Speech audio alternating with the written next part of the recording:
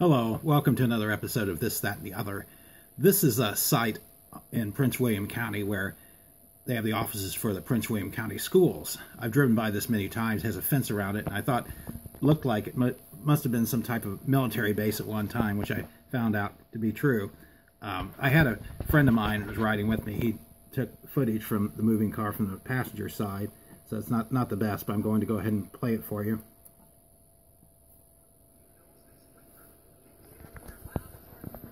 I had the radio on, I turned it off. You can see the fence, the radar tower, the gate. And if you look closely, some of these buildings look like they used to be barracks. Go a little farther down. Right over here by the trees, those look like they used to be barracks.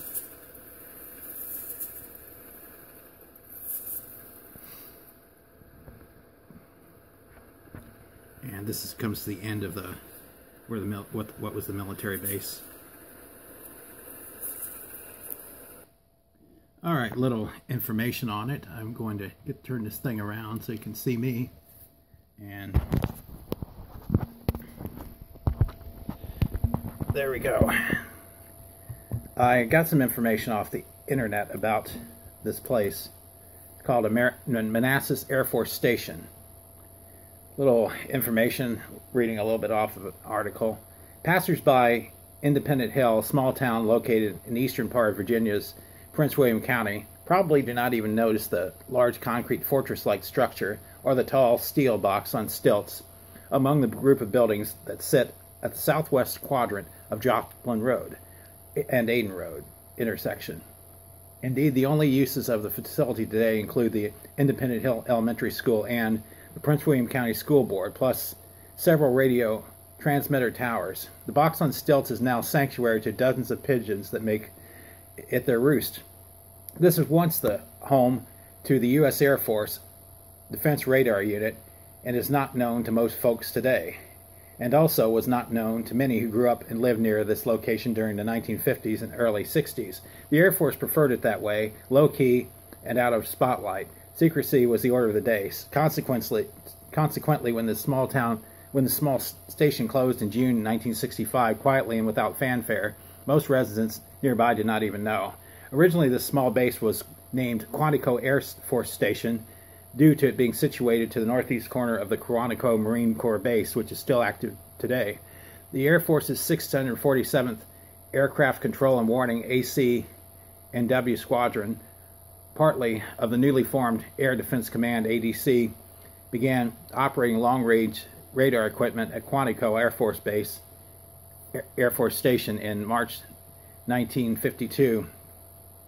Actually, the 647th AC&W Squadron had initially been activated at Fort Meade, Maryland in September 1950 to operate a temporary or lash-up radar site until the permanent radio station at Quantico could be constructed and become operational. Then in July 1957, the name of the small base was officially changed to Manassas Air Force Station. The name it would keep until deactivation. This long-range radar site was once of more than 200 such ADC facilities that maintained surveillance activities all across the continental U.S. during the Cold War in support of North American Air Defense Command, NORAD. This number does not include the 100 or so long-range radar sites all across Alaska, Canada, Greenland, and Iceland that, along with the sites in the continental U.S., provided continual surveillance that would warn of any Soviet bomber attacks that fortunately never came. Quantico Air Force Station, identified by the Air Force as Site P-55, operated a number of different radar types during this brief lifetime and also saw a number of changes take place. The station began manual air defense surveillance duties using an AN-FPS-3 model long-range search radar and AN-CPS-4, later AN-FPS-4 model search height medium radar. In 1952, 1958, two long-range height radar finders types AN-FPS-6 and AN-FPS-6B were installed, which replaced the AN-FPS-4 radar. In 1959, now Manassas Air Force Station was integrated into the Semi-Automatic Ground Environment SAGE, a system of NORAD control centers that first that used first-generation computers to process and display radar data sent via telephone lines from many different radar sites. The squadron designation was officially changed to the 647th Radar Squadron circa 1961. Also in 1961, the station received one of the Air Force's first 4 high-power frequency diverse long-range search radars, such as ANFP S-35, a very complex VHF radar set designed to prevent jamming by enemy aircraft. The AN-FP S-35 radar was installed in the tall concrete fortress-like tower that still stands today. This radar set, which was replaced by the site's AN-FP S-3, used an enormous antenna weighing over 70 tons. Owing to the radar set's size and complexity, it took almost a year before this giant radar was fully operational.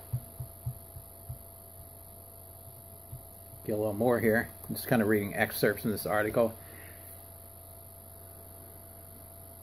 In the early 1960s, the perceived national threat was beginning to shift from manned bombers to intercontinental ballistic missiles, ICBMs, and submarine-launched ballistic missiles, SLBMs. In 1962, the AN-FP S-35 search radar at Manassas Air Force Station, along with identical model Benton Air Force Base, Pennsylvania, was tested to determine if this radar type could be used to detect missile launchings. The results were marginal, so the AN-FP S-35 was never adopted for missile detection use. A different radar type would later be developed for that purpose, so the mission of Manassas Air Force Station continued to be that of searching for enemy bombers. In 1963, Manassas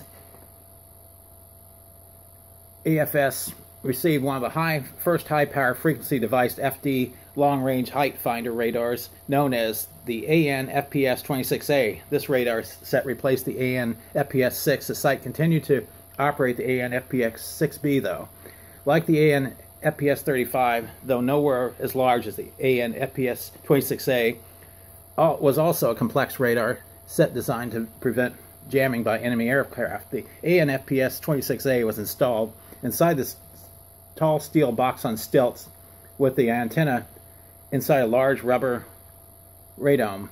The tower is also standing today, only without its radome. The fact that American Air Force Station received 2 of the very first FD radars is testimony to the site's importance at the time, guiding Washington's southern and eastern airborne approaches.